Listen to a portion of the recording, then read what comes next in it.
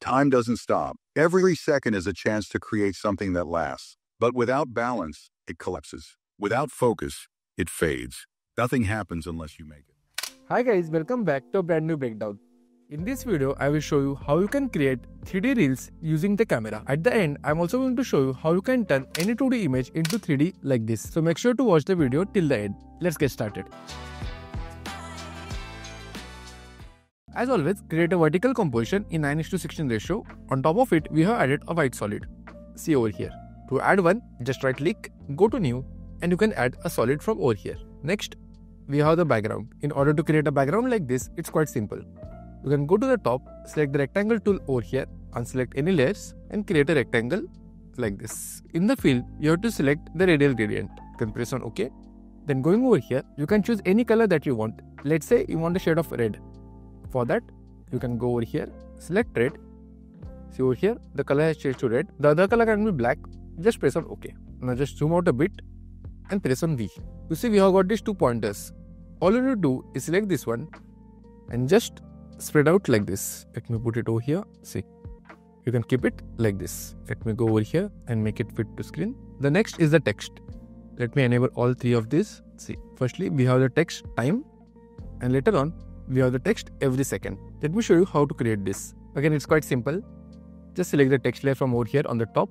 Coming over here, click once. Let's write the same word, time. You can choose any font that you want. Now open the layer, go to Animate, and just click on opacity. From over here, ensure that the opacity is set to 0, like this. Now coming over here, add a keyframe in offset. Going ahead, maybe at this point, just change the offset to 100%. Now go to advanced. Over here at the bottom, ensure that the randomizer is turned on, like this. This way, you can see the letters are coming one by one in a random manner. This is the exact thing which you have done here. The zoom in effect which you see over here is created using the 3D camera. We'll learn about it as we move ahead. This other text every second is also created in the exact same manner. All you have done, if I press on U, you can see we have just added keyframes in the opacity. Perfect. Now let's have a look at our main 3D objects. In this case, let me enable all of this. So at the start, we have these anti-clocks we are rotating. Then the one in the middle flips completely, and then we zoom in. Let me show you where you can get this for free. Simply head on to this website called as Sketchfab. Over here, you can just search for clocks or maybe anti-clocks. See these ones. Once you get the one which you like, maybe actually I don't really like these ones. Let's see this one. You can go down. From over here, you can click on download 3D model and then ensure that you choose the GLB format. Okay, let me close this. Once you download it, you can simply bring it to our media pool and then drag it to our timeline. I hope this is clear. In a similar manner, all we have done is just added 5 clocks. See the ones which you see over here. Press on R and just play around with this rotation which you see over here. Each of them, I've just rotated them in different directions. Now let's have a look at the clock animation. So if I go over here, if I press on U, we have just added keyframes in the Y rotation. So at the start, it's at 0. So as we move ahead, have a look at this clock. See, this one is rotating. We have added the exact same keyframes for all the others as well. If I press on U, see. From 0 till 5 seconds, we are ensuring that it's rotating in clockwise manner. Now let's have a look at the main one. The animation in the main clock is quite different. If I press on U, see at the start, we have added keyframes in the Y rotation. It's exactly the same as the one on the other 4. But we have added one more thing. As we move ahead, at this point, we want to change the rotation. We want to flip it. For that, when it comes at this point, see somewhere over here, we are just changing the orientation. See like this. You can just play around with the orientation. So at the start, and it was facing this side, at the point where the word changes from time to every second, I just flip the clock. So from here till here, we have just made changes in the orientation. See like this. So let's again have a look at this. At the start, we had this Y rotation, exactly similar as the others. On top of that, we added this orientation so that from here till here, it's the same. It's just facing the left side. Then from this point till here, it will just flip. See, it will flip from here till here. At the same point, we have also ensured that the scale decreases a bit. You see, the scale at this point was around 800. So from here till here, we have just reduced it down to around 570. Perfect. I hope this is clear. It's not really that difficult. You just need to play around with it a bit. Now let's have a look at the other two text. Here this text doesn't stop. So at the start, when the word time comes in, we also have the text doesn't stop, which comes from the bottom. Let's write something. Let's write the word doesn't. Let's open this. Go to Animate. here, add keyframe in position. Again go to add a keyframe in opacity. So position, we want it to come from the bottom, right? So all we need to do is just decrease it a bit, maybe around 50-60. Ensure that the opacity is 0. Opening this up in advanced, in best or instead of characters, make sure that this is words. If it's characters, these words will come one by one. So the characters D, O, A, C, and T, it will come character by character, basically by alphabets. But right now you see, we wanted this entire word to come together, right? For that, I'm changing it to words. Close this, add keyframe offset. Going ahead, make this as 100%. See. If you feel it's too slow, you can just take this keyframe and put this little together. And if you want a smooth motion, you can even select both of them and press on F9. See, this way we'll get the smooth motion like this. I hope this is clear. Let me delete this. Okay, so this takes care of these two layers. The text doesn't stop. Now let's add the 3D camera. But if you are here till this point, make sure to subscribe to the channel. It's completely free for you, but it really helps me out a lot. To add the 3D camera, just right click, go to new, go to camera.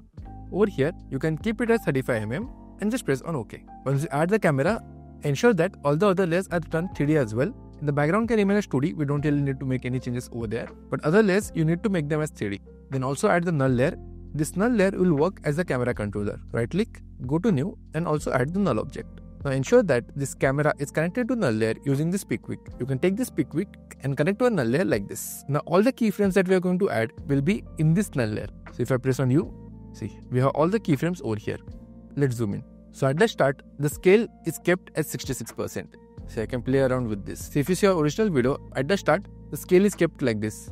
And then it zooms in. See, this way. It's completely up to you. So from this point till here, I wanted it to be zoomed in. So I kept it around 70. Then from here till this point, we're just adding keyframes in the scale. See. So till the point it says time doesn't stop. So we just added keyframes in scale. Then from this point onwards, as the new text comes in, every second, we want to zoom in on that like this. So for that, we have just added keyframes in scale, obviously, and also added keyframes in position. So that from here till here, the position changes as well and the focus comes on the words every second. See, this way. Then from here till here, you see we are zooming on it. But what area are we zooming on? The reason being we don't really see anything is because I forgot to solo this layer. Let me solo this. See now, from here till here, we have these words. Create something that lasts. Now let me play this. Finally, from this point till here, we are just decreasing the scale so that everything will go out of the screen. I hope this is clear. Again, the animation that you see for these 4 words is exactly the same which you saw earlier. If I open this inside of text in Animator, see, we have just added keyframes in position and opacity. I already showed you how to do it. Finally, we have added an adjustment layer so that at the point, let me press on U. So at this point, when you are switching from time to a next word, we get that smooth transition. See, from here till here, we are quickly switching the words.